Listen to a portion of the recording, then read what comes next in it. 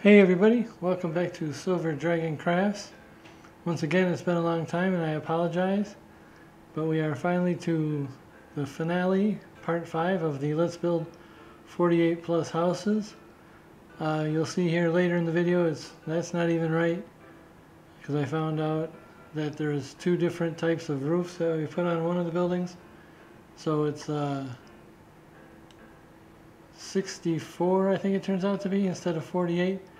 But I do want to thank my brother for putting this little tree together to help us figure out that there was 48 or 64. I believe 64 turned out to be the final count, but I was kind of getting tired of doing that. I'm sure some of you are tired of doing that too, or listening to me talk about it, so let's get on to the build of the last two houses. Okay, as we know, we already built these structures out of the foam core, and now I'm adding wood grain texture to the actual wood, because the wood that you buy at the store is pretty smooth. So you take some clay sculpting tools, gouge out some of the wood, make a nice wood grain, or use your X-Acto knife to soften the edges so they don't have perfect right angles. And I was getting ready to stain. I was getting ready to stain the wood, but then I remembered I had some leftover stuff, so I thought, well, I might as well use that, and that's what's in the box. It's always a good idea to use leftover stuff so your wife doesn't get mad that you're cluttering up the basement. Alright, here's the two that we're going to do. One is grout and paint, and the other is going to be plaster. So those are our last two stucco techniques. But first of all, we got to cut the bricks. Oh, we got to texture them first. Yeah, this is, like I say here, this is really loud and annoying.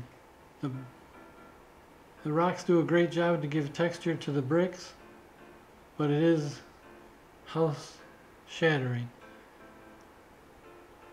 It wakes everybody up. Right here I cut just, it's balsa wood so it's easy to cut. I cut just a little L out of it, and that made it so it fits perfectly on the corner of the building. Just be careful to not go through the wood or through the wood and into your finger. Most people don't like to have the blood on the doors and the walls of their houses. Here's what I was talking about, where the bricks are too big. So we're going to try and cut them down to about half the size that they are. But using the X-Acto knife would take way too long, so hooray, off we go to the Proxxon. This is a tool that saves you a lot of time. It's not 100% necessary, but it does save you a lot of time when you're trying to make a big building or even small buildings. The foam cutter is a lifesaver, basically. Okay, here's where I'm going to do I call it hand hewn or rough hewn. Just the bricks are just kind of scratched out of the foam. It takes a while, it's pretty messy. It looks pretty good on some of the buildings. I kind of screwed this one up when I go up the corners to make it look, I don't know actually what I was trying to make it look like. You'll see in a bit, but I don't like the way it came out. The other parts of the building are nice, but yeah, when you see the corners, you'll know what I'm talking about. Okay, here we are back at the Proxxon, cutting the rough hand-hewn bricks. And because the tumbler is so loud, you can do the hand squish method, which works just as well. Takes off the sharp corners, turns them into rough edges, makes it look a little bit more realistic. And here I've already started putting the small bricks on the one building. Now I'm putting the rough hewn on the smaller building. And that's what I'm talking about, going up the side like it was a beam. It just looks goofy, and I don't think anybody would actually build a building like that. It was just an idea I had.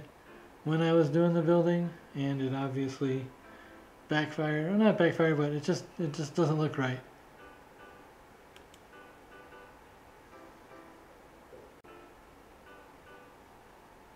Alright, now I'm working on the windows. Some more of the leftover wood. Got the window framed out.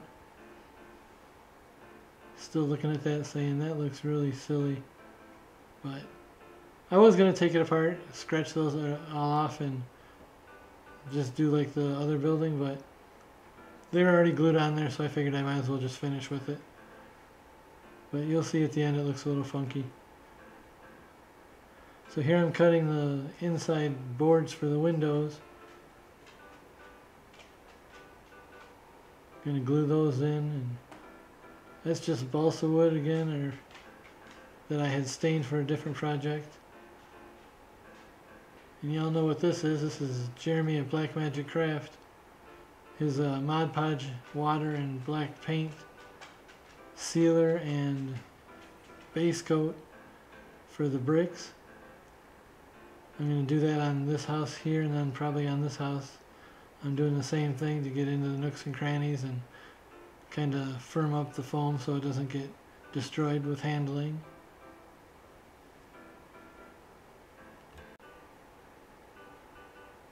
Done with the Mod Podge stage. Now we're going to do some different colored bricks like we did on the first house. You can use a couple of different shades of gray, maybe some khaki, just so that the bricks don't look like they're all from the same mothership. So here's the base coat of gray, or dark gray.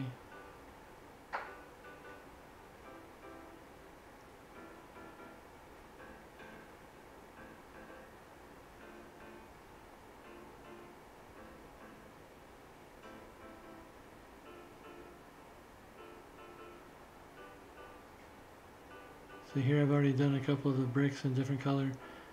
Now I'm doing a dry brush of plain old gray on the, I guess you could say chapel, just maybe due to the steeple type roof, but of the small house.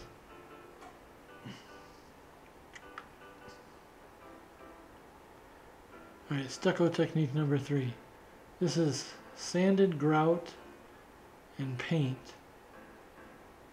And we don't want to put too much grout in there, you know, just enough to get the paint. Crud. Alright, well, let me dump some of this out here. Yeah, that was pretty funny.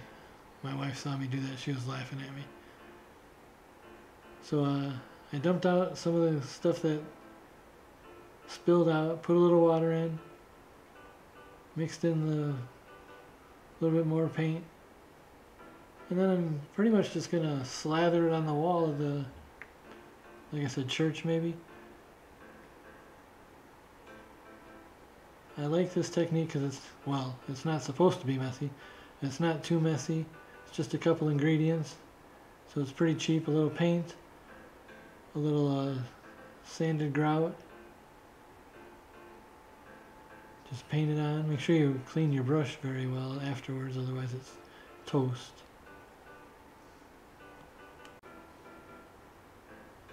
Now this one was plaster. And this one is probably the most realistic because of just the way it looks. And you can shape it any way you want. You can put designs in it. You can make it smooth. You can put like trowel marks in it. But I think this one ended up being my favorite. You see at the end there's a couple little spots where I should have smoothed it out a little bit more. But I mean, this stuff, if you get it on the wood, you can scrape it off when it dries. You'll see that later. I use that tool to scrape it off and then brush it off with a dry paintbrush. But yeah, I think that one looked the best. Here I'm using a different piece of foam to apply it to the building. While I'm doing this, I want to say thank you to everybody that's subscribed. We're up to like 400 subscribers now, which is way more than I thought I'd ever have. I'd like to thank you all for subscribing and keep on watching, because after I'm done with this series, I've got a couple buildings that I've built. I've got a jousting tournament field that I built. I got a maze, not a maze. That one's coming in the future. A Medusa home. So there's some good ones coming. I'm gonna start after this is on YouTube for a week or two, and hopefully get those out. I won't say that I'm gonna get them out quickly because obviously I can't do that. But pretty soon the sun's not gonna be out. The pool's gonna be closed, and I won't be out there in my, we'll say Speedo. I won't be out there in my Speedo tanning my body. So hopefully the videos will come a little bit more quicker next time. Alright, this is Mod Podge and khaki paint. You give it a good stir. Always wear your nice white long sleeve t-shirt when you paint, so that way when you spill on it or drop your sleeve in it, you'll be able to tell stories of how much fun you had when you were crafting. So I put some Mod Podge in there just to give it a little more strength, because the plaster does chip. You've all worked with plaster before, doing crafts in school or in your own house. But my thinking was the Mod Podge will add a little bit of strength.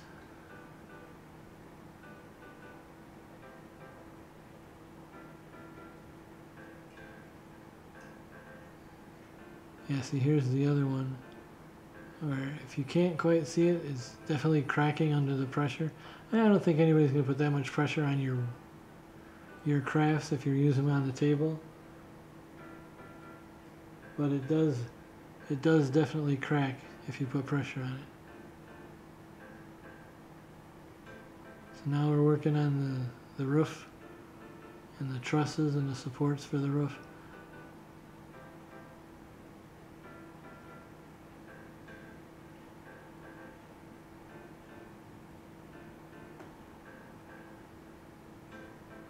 Little quick grab, Eileen's quick grab glue with the top beam on.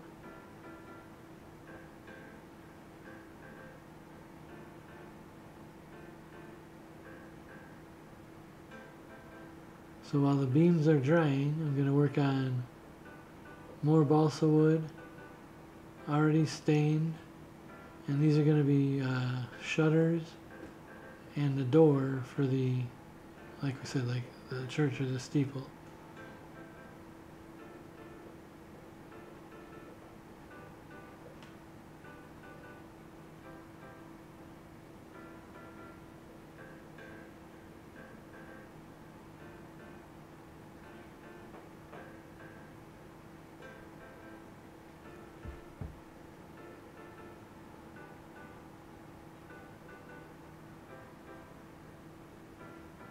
These are just some cross beams that I'm putting on the door to give it a little more appeal, visual appeal. Plus, doors back in the day, I would imagine, had some kind of support, so it makes it look a little bit more authentic.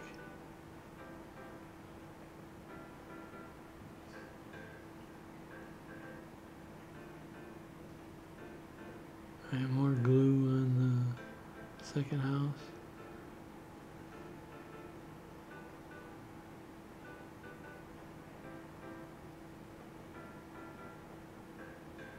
For the outer visible beam. Pretty soon we'll get to the wood that's going to be used for the roof itself.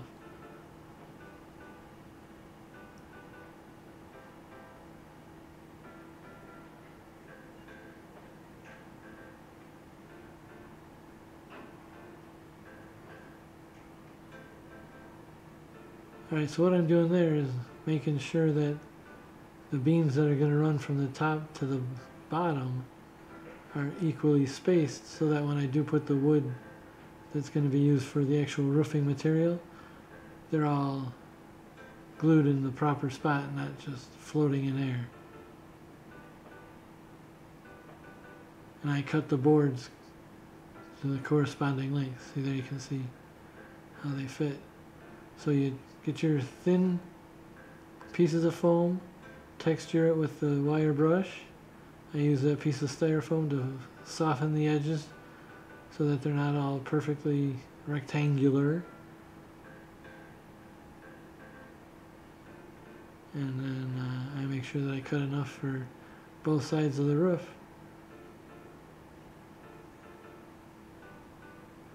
The attention that you put onto the small details, and that's what is going to set your stuff apart from other people that kind of race through it, which is fine. I mean, maybe they don't have time or whatever, but if you want your stuff to look really nice, do all the extra steps to make the build that much more authentic and more detailed. People will notice. Alright. Here's what shot this. Even we thought we had 48, then we thought we had 64. And I forgot that I had used this corrugated paper and the pre-made shingles. So I was gonna try and figure it all out again, and I just said forget it. So now instead of let's build 48 plus houses, it's let's build 64 plus houses. And I don't even know what the final number would be, and I don't want to call my brother again because he's a busy man. Alright, this is the pre-made shingles that I got at the hobby train store. And they look okay, but you definitely gotta put a lot of paint into it.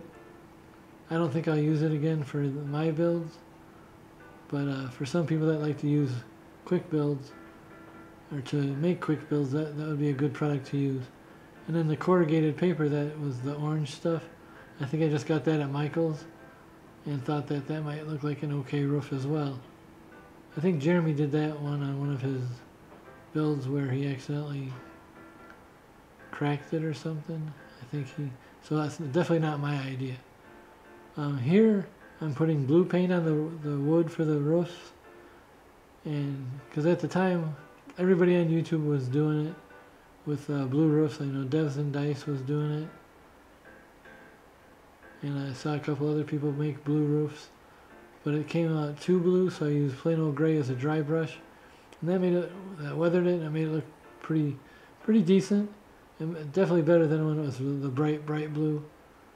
I don't know if I'll use blue again, but here you can see the difference with the dry brush and without the dry brush. So I definitely will finish this batch with a plain old gray dry brush before I put it on the top of the building. Alright, nutmeg brown. Let me tell you, it doesn't taste anything like nutmeg. That's a friggin' joke. But I use this on the shingles to make it look like they're made out of wood. I spent a good couple of minutes trying to fix this sheet of shingles, so we'll see how it comes out. I started with the black base, went to the nutmeg brown, and I'm pretty sure I'm going to add another color or two.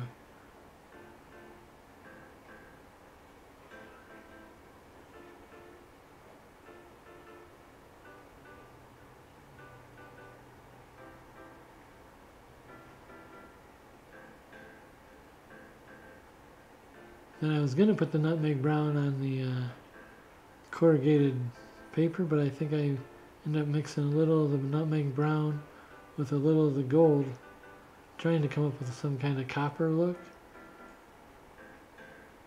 So you can be the judge to see if it looks like copper, or if it looks like nutmeg brown mixed with gold.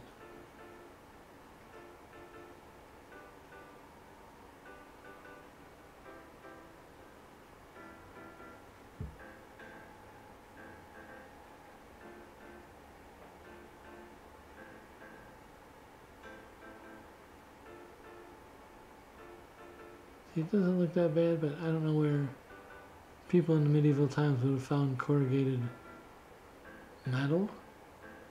Maybe it's a bunch of bamboo glued together.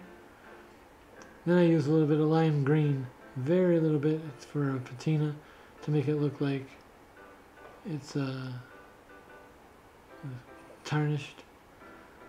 There's a good story about that at the Student Center at Northern Illinois University way back when. They had a copper roof and they treated it incorrectly, so it was copper, bright, shining in the middle of campus, shining all over town. Then it rained a couple days and the copper turned brown, and it had been brown ever since. So then they added some big fluorescent lights and they changed the name to Home Student Casino instead of Home Student Center. Ah, my alma mater, I love it.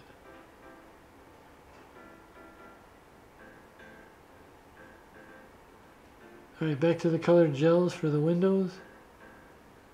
And then back to the blue boards on the roof. Try to stagger them so you don't get too many seams. I should have taken my own advice, because when I show the final shot of the roof, you can see it's basically a seam every other board. So I should have staggered them a couple more, but maybe I was in a hurry, like the people I was talking about earlier. I mean, it looks okay, but obviously if I was making this for a full-scale diorama, I would rearrange the boards a little bit. There you can see the seams are all in the same spot, right down the boards. I should have put more boards in. Here I added the top board to keep the rain out of the building. I added these fascia boards to cover up the foam core. I put some on the one with the tin or the corrugated roof, and I put one on with the pre-made tin or pre-made shingles roof. And I think that's the two friends all finished up. Oh yeah, you gotta do the black wash. Definitely want to do some weathering, otherwise the paint is too fresh and the building looks almost brand new, which we know they're not. So black wash with water, black paint, a little bit of rinse aid from the dishwasher or from the sink, so it flows evenly or easily. But don't brush so hard that the bubbles start coming up. Then it's a pain in the butt.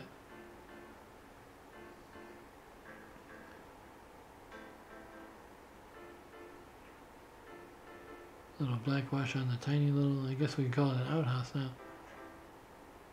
Do not do those crazy tall corners. That's what I'm saying. I definitely should have taken those apart. I still hate that I didn't, but it's done, and now you know not to do it.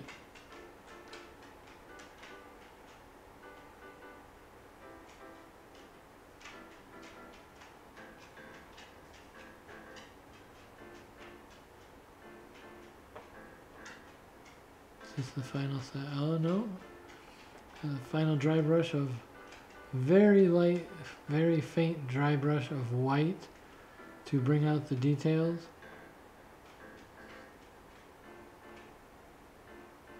To accent the high points on the buildings.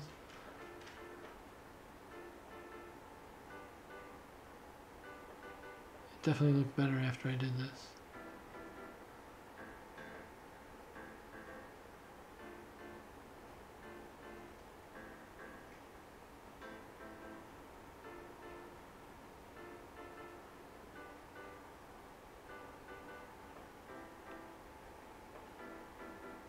Alright, well, we're coming up on the end of these two buildings.